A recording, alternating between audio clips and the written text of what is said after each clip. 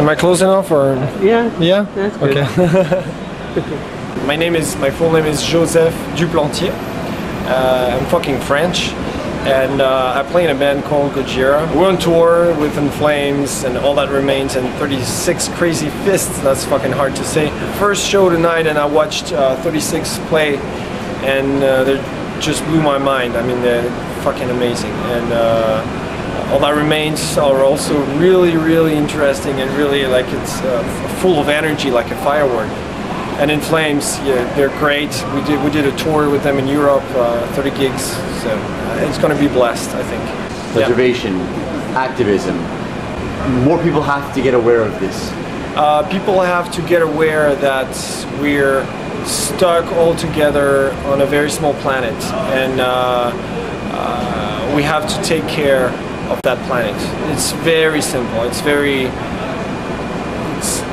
simple. I mean, we got to take some distance on the situation, and we don't have to defend one village or one city or one language or one country. I'm talking about saving all of us, and it's, you know, I don't want to preach or anything. It's because you ask that I talk about it, but it's really something that means a lot to our band, to all of us, the four of us, and because I read the lyrics, I talk about that sometimes, and it's really something that matters.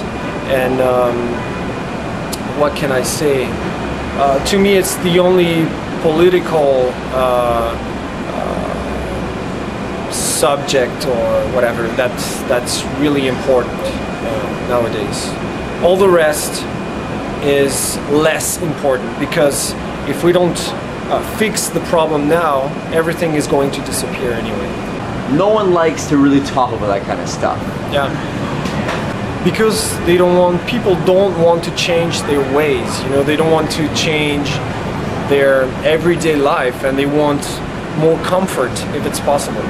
And people, you know, the dream that everyone has, not everyone, but a lot of people, is like to get suddenly a lot of money in order to have 2 houses, a big car, and just don't give a fuck about anything, you know. And I think that's bad, you know. I mean, and people know that it's bad. People know that because the information that we're endangered is everywhere. And just watch, you know, our cities, you know, even watch TV, you know. It's an information that it's very clear, and people don't want to face that reality. You guys are now touring the States, touring Canada, everyone's driving big cars. Yeah. There is a conspiracy in a certain way, because people know what they're doing, and they're still doing it. So we could call that a conspiracy, but at the same time, I would call that a lack of consciousness. I mean, real consciousness is more than just understand something. It's more than that. It's feeling something and making it like a reality. You know, like when you feel you should do something and you finally do it. When you take the step, you know, take the first step. That's a real decision. That's really being aware of something. As long as you have the information and you understand the situation, but you don't want to feel anything about it and you don't want to change anything, you don't understand. I mean, if you finally change your ways, you understand. I'm trying to do that myself in my life, you know, my everyday life. I try to save energy. I try to spread the message about this or that. I try to get informed, to get information of the endangered spaces, or what can I do to save energy. You know, turn off the water when I don't need it. You know, for example, when you wash your hands, you can leave the water for 2 minutes instead of 10 seconds, you know. And if you can ride your bike instead of driving your car, when you just have like you know, 500 meters to do, all that kinds of things, you know, people know they can change, or turn off the light when you leave a room, or there's so many little things that we can do, and there are bigger things that we can do also, like give money to Greenpeace or to Sea Shepherd. You know, Sea Shepherd company, they're helping the wildlife in the ocean, the whales, the dolphins, and the sharks. You know, all that kind of things. You can buy this actually on the internet. This sweater. It's good quality. It'll keep you warm, and it helps. You know, so that's one thing that you can do. You know. Are people in Europe cynic about the environment the way they are in North America?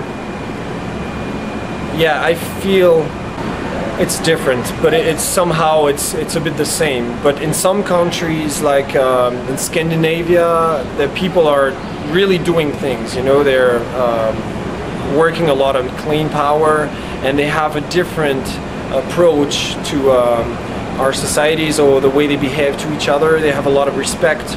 For example, people drive slowly in the cities, and if someone show up, pedestrian, put his foot on the street, everybody stop. You know, that's a kind of respect they have in Scandinavia, for example, that I don't really see in New York, for example. If you put your foot on the road, you're dead, right? And well, anyway, I don't want to compare. You know, people are cynical in the States, but at the same time, things can change very fast. For example, we go from Bush to Obama. That's a big step. That's very positive. So that's something about America that is really positive. It's things can change very fast. And in Europe, maybe it will take more time and things go slower. But maybe some of the governments are more a bit wiser on some stuff, you know, environment, but it's slower at the same time. So who knows, you know, who knows what's the best. It's like both the crowd when we play in Europe is a bit different than America, but both are great, but in different ways. And so I don't want to compare, but yes, America, you guys, you drive big cars, even in Quebec and Canada, like bigger than France and Europe in general. That's probably we don't need big cars, right? We can drive small cars and clean cars. But apart from that, we're metalheads. We really love metal. It's not something that we do just to introduce a message or whatever. We're metalheads, you know, to the bone. I mean, we love, you know, when if you play some Pantera, I get crazy. You know what I'm saying? Like, I really enjoy that, and deeply and truly enjoy that. And the four of us in the band, we're metalheads, and but we want to be honest when we write lyrics. We don't want to say like bullshit, you know. We want to say things that matters to us, you know. So it's very simple. And the environmental lyrics, environmental friendly lyrics, or whatever you call it. It's just one part of Gojira. Like, there are other stuff also. Like what? Other stuff. No, maybe more spiritual stuff. You know, I would say I would say like that. You know, like soul searching and wondering why we're here. And well, it goes with, you know, the questions about the environment and the fact that we're destroying everything.